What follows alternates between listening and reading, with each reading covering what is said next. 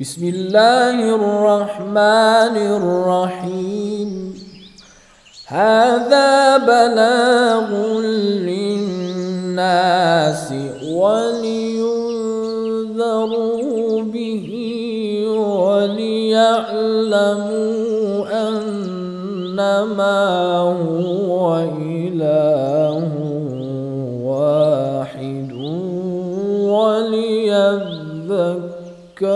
أولو الألباب.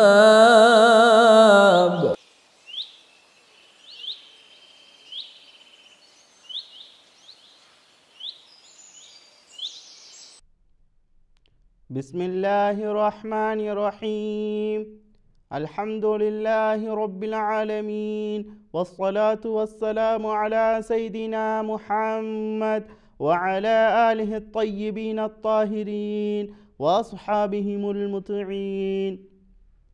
இவ்வுலகத்தை படைத்து பரிபாலித்து கொண்டிருக்கின்ற எல்லாம் வல்ல அல்லாஹுக்கு எல்லா புகழும். அல்ஹம்துலில்லாஹ். இறுதி தூதர் முஹம்மது நபி ஸல்லல்லாஹு அலைஹி வஆலிஹி வஸல்லம் அவர்கள் மீதும் அன்னாரின் பரிசுத்த குடும்பத்தினர்கள் அவர்களை பின்பற்றி வந்த உத்தம சஹாபாக்கள் மீதும் என்றென்றும் சலாத்தும் சலாமும் உண்டாவதாக. என் அன்பிற்கினிய சகோதர சகோதரிகளுக்கு இஸ்லாத்தின் காணிக்கையான இனிய சலாத்தை ஏற்றி வைப்பதில் மிக மகிழ்ச்சி அடைகின்றேன். அஸ்ஸலாமு அலைக்கும் வரஹ்மத்துல்லாஹி தஆலா வபரகாத்துஹு. நாங்கள் நாலாந்த அஹ்லாக் மஜ்லிஸில் அல்லாஹ்க்கு சுப்ஹானஹு தஆலாவின் நெருங்கிய ஒரு நல்லடியாராக எவ்வாறு மாறுவது, அவ்வாறு இல்லாமல் சிலர்கள் இருந்து கொண்டிருக்கின்றனர், சிலர்கள் அவ்வாறு இல்லாமல் சிலர்கள் இருக்கின்றார்கள். மனதால் மாத்திரமே மனவர்த்தம் படுகின்றார்கள், ஆனால் செயல் ரீதியாக மனவர்த்தத்தை வெளிப்படுத்தாதவர்களாக இருந்து கொண்டிருக்கிறார்கள். அவ்வாறானவர்கள் ஒழுங்கான முறையில் தௌபா செய்தவர்களாக மனம் வருந்தியவர்களாக மாற மாட்டார்கள். அதைத்தான் அல்லாஹ்க்கு சுப்ஹானஹு தஆலா தன்னுடைய பண்புகளில் ஒன்றாக சொல்கிறான். தவ்வாப், அல்லாஹ் பாவங்களை மன்னிக்கக்கூடியவனாக இருக்கின்றான் என்பது கருத்தாக இருந்து கொண்டிருக்கின்றது. இன்னொரு கருத்து சொல் ரீதியாக பார்ப்போம் என்று சொன்னால், தாப என்று சொன்னால் திரும்ப வைப்பது, தவ்வாப் என்றால் அல்லாஹ் தன்னின் பக்கம் திரும்ப வைக்கக்கூடியவனாக இருக்கின்றான்.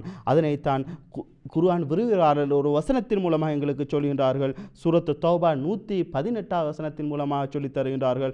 தாப அலைஹிம், தாப அலைஹிம் என்ற சொல் எங்களுக்கு இரண்டு கருத்துக்களை தருகின்றது. அல்லாஹ் மன்னிக்கின்றான்.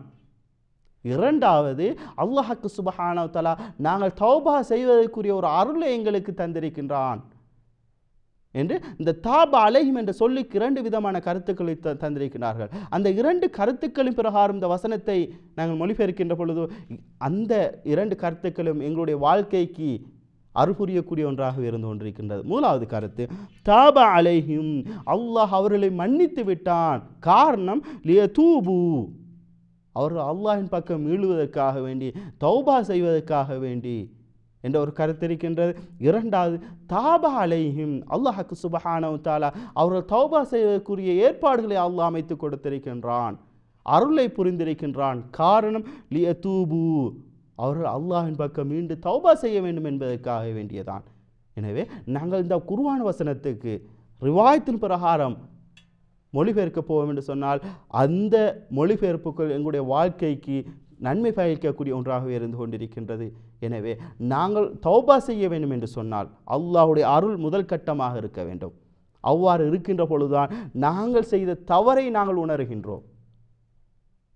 ஷைத்தானுடைய வலைக்கு நாங்கள் ஆளாக்கப்பட்டும் கூட அல்லாஹ்வுடைய அருள் எங்களுக்கு வருகின்ற பொழுது, அல்லாஹ்வுடைய தௌஃபீக் எங்களுக்கு வருகின்ற பொழுது நாங்கள் செய்த தவறை நாங்கள் உணர்வது மூலமாக அல்லாஹ்விடம் பாவம் செய்வதற்கு முனைவோம். அவ்வாறு இல்லாமல் அல்லாஹ்வுடைய தௌஃபீக் எங்களுக்கு கிடைக்கவில்லை என்று சொன்னால், அல்லாஹ்வுடைய அருள் எங்களுக்கு கிடைக்கவில்லை என்று சொன்னால், பாவம் செய்த நாங்கள் அல்லாஹ்வுடைய ரஹ்மத்தை விட்டும் நாங்கள் நம்பிக்கை இழக்கின்ற பொழுது எப்பொழுதும் தொடர்ச்சியாக பாவம் செய்து கொண்டே இருப்போம். அவ்வாறு பாவம் செய்வது மூலமாக தனிமையை உணர்வோம். காரணம், அல்லாஹ்வை மறந்தவர்களாக நாங்கள் ஆகிவிடுகின்றோம். அவ்வாறு மறந்தவர்களாக வாழ்கின்ற பொழுது எங்களுடைய கலாச்சாரம் மேற்கத்திய கலாச்சாரமாக மாறிவிடுகின்றது. இஸ்லாமிய கலாச்சாரமாக அமையாமல் ஒரு மேற்கத்திய கலாச்சாரமாக அமைகின்ற காரணத்தினால் நாங்கள் எத்தனையோ தீய வழிகளை எங்களுடைய வாழ்க்கையில் செய்வோம். இவ்வாறு செய்வது மூலமாக இறுதி கட்டமாக எங்களுடைய வாழ்க்கை எங்களை சூழறிக்கின்றவர்களுடைய வாழ்க்கை ஒரு கஷ்டமான வாழ்க்கையாக ஆகிவிடுகின்றது. அடுத்ததாக மறுமை நாளிலும் நாங்கள் தோல்வியுடைய ஒருவராக எங்களுடைய வாழ்க்கையை நாங்கள் அமைத்துக் கொள்கின்றோம். இந்த நம்பிக்கை இழப்பது மூலமாக, இந்த பாவம் செய்வது மூலமாக, அல்லாஹ்வுடைய அருள் கிடைக்காமல் இருப்பது மூலமாக.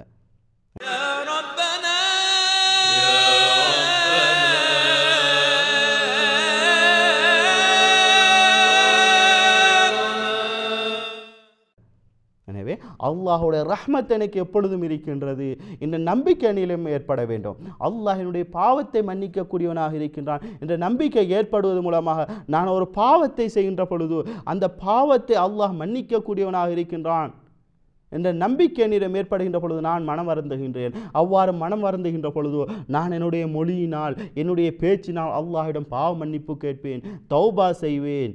அவ்வாறு தௌபா செய்வதை மட்டும் இருந்து விடாமல் என்னுடைய நடைமுறை ரீதியாகவும் கூட நான் தௌபா செய்யக்கூடியவனாக மாறிவிடுகின்றேன். இதைத்தான் அல்லாஹ்வுக்கு சுப்ஹானஹு வ தஆலா விரும்பக்கூடியவனாக இருக்கின்றான். எனவே தௌபா செய்வதற்கு சில நிபந்தனைகள் இருக்கின்றது. முதலாவது நிபந்தனை, நாங்கள் மனம் ரீதியாக மனம் வருந்தக்கூடியவராக இருக்க வேண்டும். நாங்கள் மனம் வருந்தக்கூடியவர்களாக இருக்க வேண்டும். வெறுமனே நாங்கள் மனம் வருந்துகின்றோம் என்று மாத்திரம் இருந்துவிடக்கூடாது. அதனை நடைமுறை ரீதியாக காட்ட வேண்டும். எவ்வாறு நடைமுறை ரீதியாக காட்டுவது என்று சொன்னால், நாங்கள் எதற்காக வேண்டி மனம் வருந்துகின்றோமோ அந்த பாவ செயலை எங்களுடைய வாழ்க்கையில் விட்டுவிட வேண்டும். இது இரண்டாவது நிபந்தனையாக இருக்கின்றது. முதலாவது மனம் வருந்துதல், இரண்டாவது நாங்கள் செய்த பாவத்தை இனிமேல் செய்யக்கூடாது என்ற உறுதி கொள்ளுதல். இனிமேல் அந்த பாவத்தை செய்யக்கூடாது என்று உறுதி கொள்ளுதல், இது இரண்டாவது நிபந்தனையாக இருக்கின்றது. இதற்கு மாற்றமாக நான் மனம் வருந்துகின்றேன், ஆனால் அந்த பாவத்தை மீண்டும் செய்யக்கூடியவனாக இருக்கின்றேன் என்று சொன்னால் அல்லாஹ்வை கேலி செய்த ஒருவனாக மாறிவிடுகின்றேன். அதனை ஒரு ஹதீஸ் எங்களுக்கு சொல்கின்றது.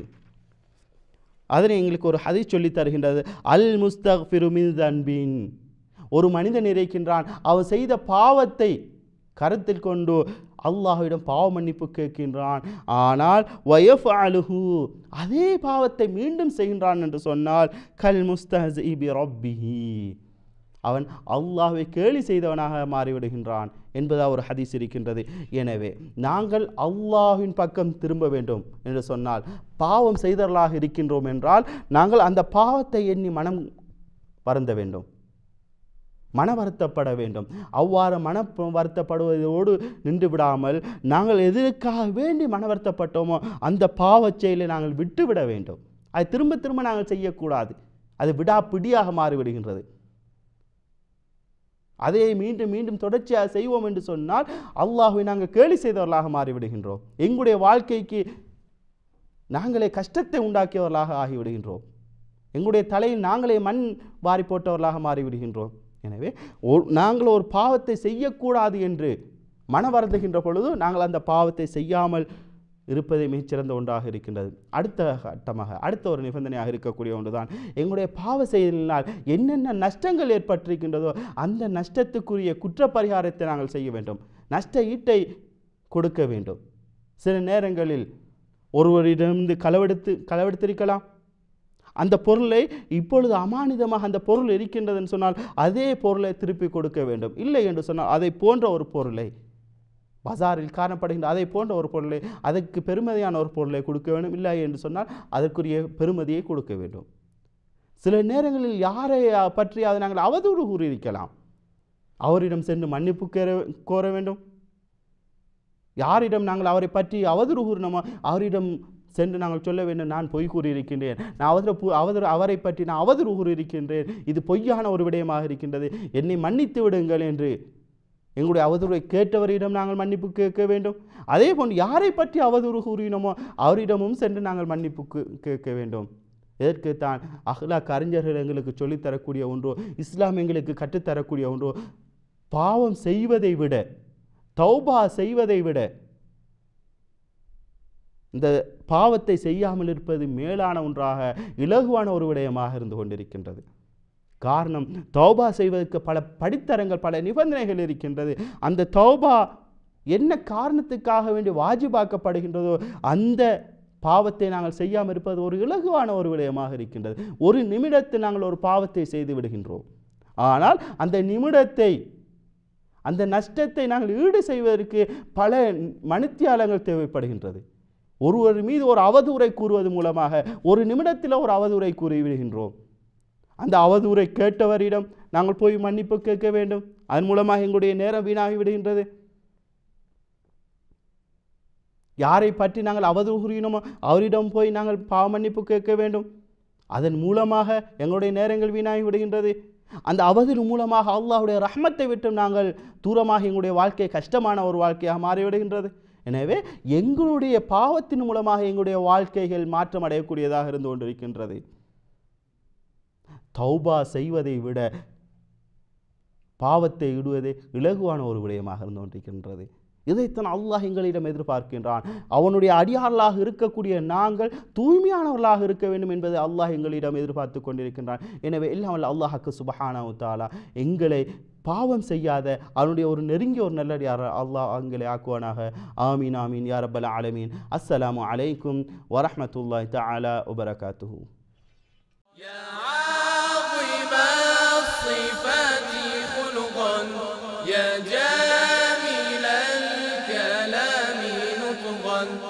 يا عظيم الصفات خلقا يا جميل الكلام